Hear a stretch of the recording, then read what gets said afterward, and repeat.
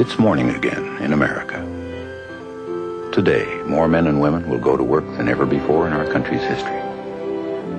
With interest rates at about half the record highs of 1980, nearly 2,000 families today will buy new homes, more than at any time in the past 4 years. This afternoon, 6,500 young men and women will be married. And with inflation at less than half of what it was just 4 years ago, they can look forward with confidence to the future. It's morning again in America.